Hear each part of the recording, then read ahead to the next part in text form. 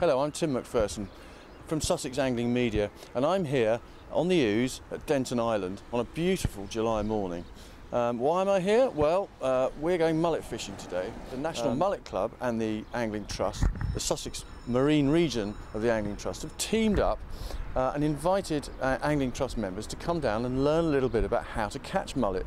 We've got David Mitchell from the Angling Trust here, who is the Marine Campaigns Manager for the Angling Trust nationally, just to talk to us a little bit about what what's involved here. So why are we doing this?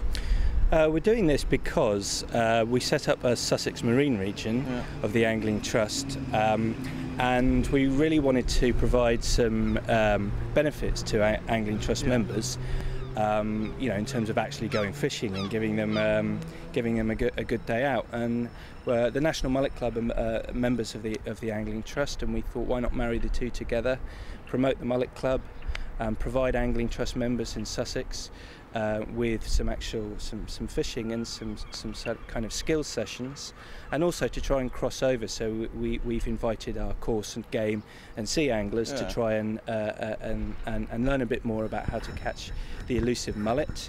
And then in future we hope to do similar events, bass fishing or a crossover, try and get sea anglers to try some kind of coarse fishing, mix it up a little bit, and actually provide our members with the opportunity to meet other members and to do a bit of fishing and learn something new. Everyone, and thanks a lot for coming along today. Thank you.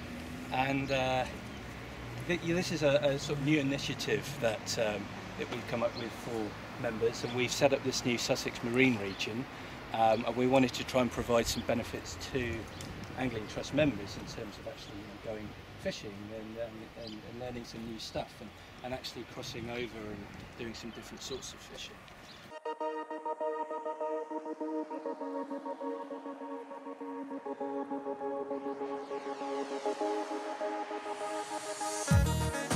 National Mullet Club Chairman Steve Smith started off the day by giving a demonstration of baiting up, tackling up, and really how to ground bait to get the best out of catching these fish. I've got 2 buckets of prepared ground bait, liquidised bread that was put in the, just take a cheap loaf from your supermarket, chuck it in the liquidiser, try and avoid too many large sized pieces because they float away and they'll actually attract swans and ducks and other sort of wildfowl that are a bit of a nuisance. So what I've got here is some more solid bait, suitable for ground bait, suitable for the feeder.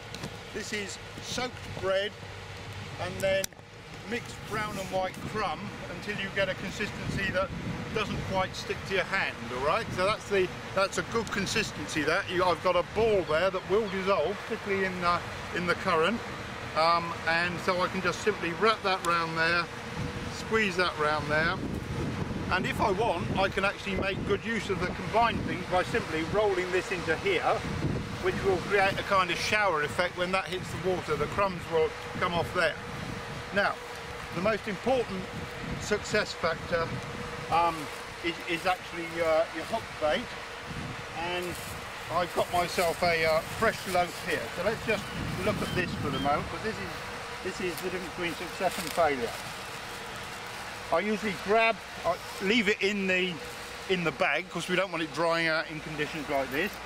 Grab yourself a piece like that. There are lots of different theories about how you can put this on here, but we just grab ourselves, untangle the hook here, and we grab ourselves a piece of bread. Right, here we are. Right, now there are different ways of doing this, but what I tend to do, just lick one side of it, lay the hook on the top like that, okay, and now we're going to wrap that round that in a kind of Swiss rolly kind of figure there, and pinch somewhere above the eye, okay, and that will stay on. And with a little bit of buoyancy, if you imagine that lying on the bottom, that will sort of be flapping around somewhere just above the ground bait itself. The advantage of the shorter hook length is that the bait isn't that far away from the ball of what we got here. There are other methods, but this is this kind of Swiss rolly method where you roll the bread into it and pinch is very much the way to start, to be honest with you. We can get very flat and very cute, but that'll do us for now. So you're not using, there's no weight, it's just No, that was the frame feeder, which did have a lead weight in it. Oh, I see. Yeah, so that's right. That's right. Now, with one of these open feeders, you can obviously pack that just with this loose crumb. So you take a handful of that and stuff that in there when you cast it out. And obviously, you know, the skill's in the way how much you pack it. If you pack it too tight, it won't come out at all. If you don't pack it properly, it will fly out when you cast it, and then you're and then you're there. So this is now a point where, when I untangle this, we'll be looking to cast this out. So that's nearly ready to go. We've got the tripod set up here. 5 pound fluorocarbon on those hook lengths, and you can fish with a main line that's 6 or 8 if it's particularly snaggy. And all we're going to do now is we're just going to plop this out here.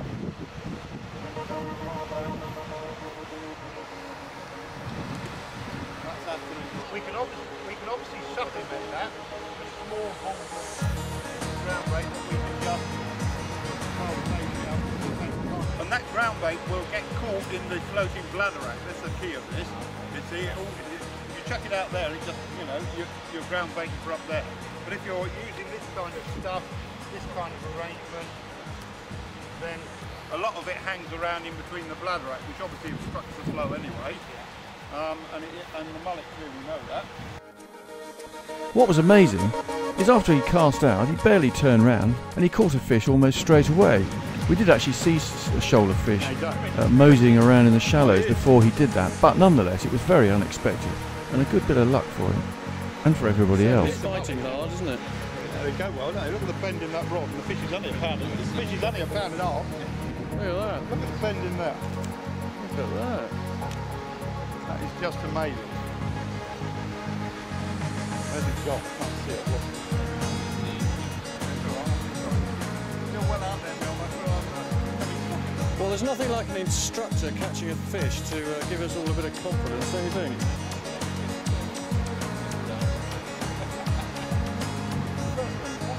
The more I fish, the luckier I get. No, he's not. I'm trying to get this damn thing in. Oh, there he is. Look. Beautiful. Look at that. Over there, mate. It's all right, I'll get in your way. So, I'll come down here. Got banana. Hey! Fantastic. There you go. A mullet. We have a mullet on the bank. Right. What a beauty. Look at it. Yeah, there we are.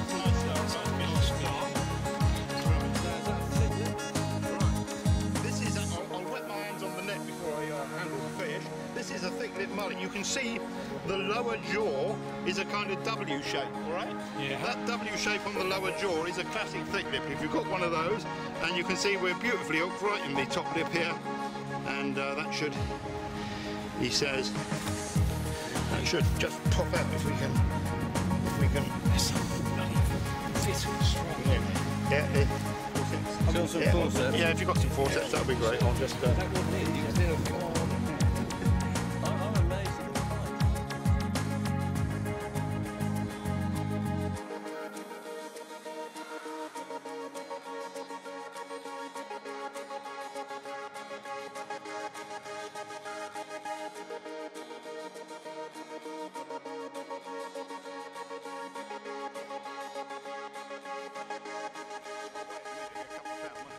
So there we are.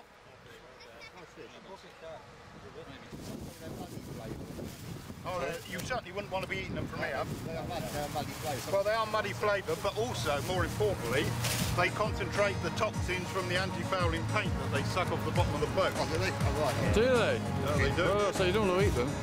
Well, if you catch them off the... Well, that's heavier than you think. Have a look. It's looking at 210, I'd reckon, for that. How old would that fish be, Steve? That fish will be 6 or 7 years old.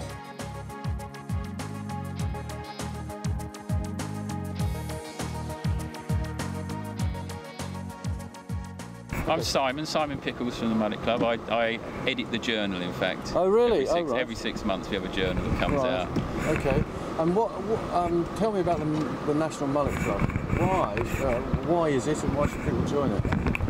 Well, I joined it about 8, 9 years ago, probably like most people who join a club, they want to learn how to catch mullet. I live in Sussex. We've got the estuaries, 4 estuaries in Sussex: the Ouse, the Arun, the Ada, and the Cuckmere. And you know, I've often seen big mullet cruising around and wondering how to catch them. So the reason I joined was really to get in with some people that know about how to catch them. And probably the first thing I did was join them on the mullet fishing day. They have about 6 mullet fishings a year, sorry. And the first one I came to was actually here at the Ouse. You do regular mullet days? Yeah, there's about 6 or 7. We've actually got one next weekend here on the Ouse. Oh, really? And that's one of the main attractions, I think, for people. We tend to get about 10, 20 people come to each one.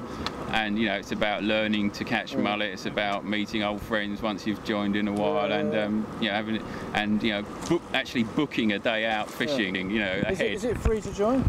It is £20 a year, but you get the journal twice a year. There's newsletters 4 times a year.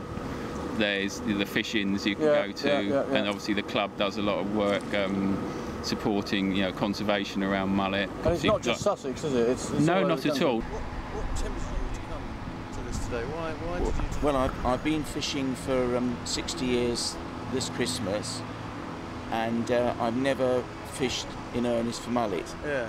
And you're an Angling Trust member? Yes. You know, have you been a member of the Angling Trust since it started? No, relatively. The last few years, I would say, 2 or 3 years. And why did you join?